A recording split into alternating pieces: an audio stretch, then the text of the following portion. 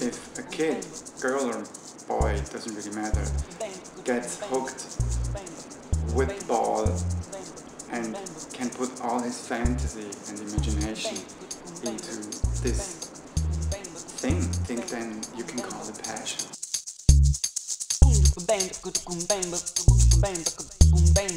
Because look, they want me to play, man. I have to play. You free your mind, you detach from your normal environment. It's easily accessible. You just walk out the office to the next green spot. You meet up with the folks that you want to play, and off you go.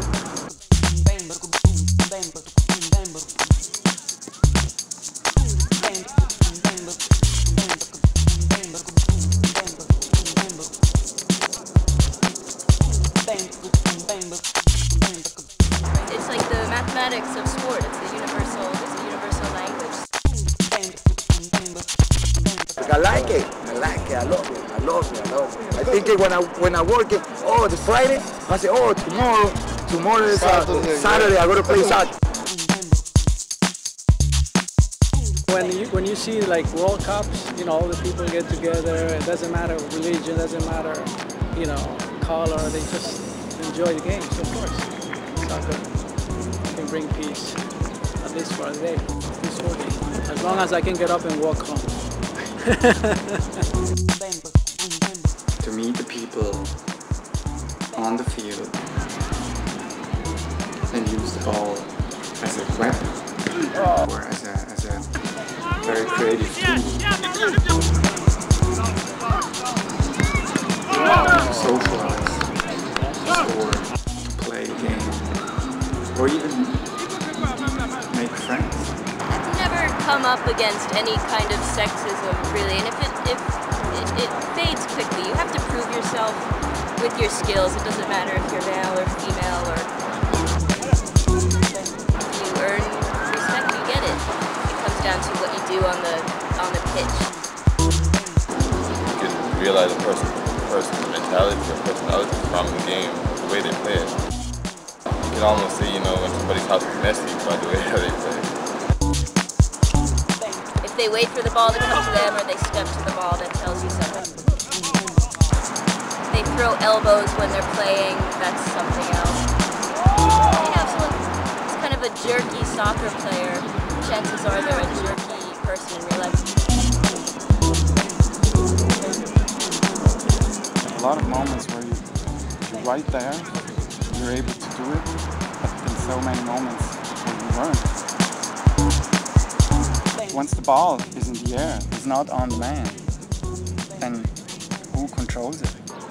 Whoever has two legs, then whoever plays soccer, like shares the same idea and the same goal. British guys to Brazilian guys to Spanish guys, German guys, Dutch guys, Irish guys, and you could even feel their nationality just by playing with them.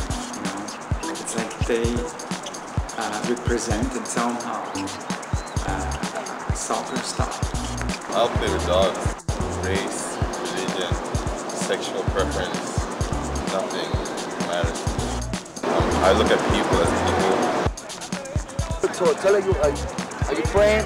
Yeah. And everybody's okay. So everybody is coming to the family, making a barbecue, everybody, the music. Yeah. Nice.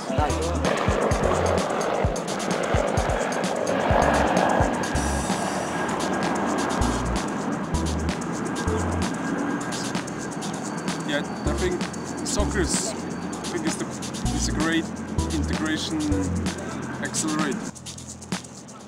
Wherever we go, sooner or later you find some people that kick the ball and you join, and all of a sudden this place doesn't look as strange and unfamiliar anymore. It soothes the pain, it makes you forget about what's going on the outside. when you make good moves, you feel good. Soccer. That's it. That's mine. It's the best sport in the world. Every other sport is a pale imitation of soccer. When I score a goal, I feel proud, like, because I was better than the goalkeeper, I was better than the defender, and I helped my team.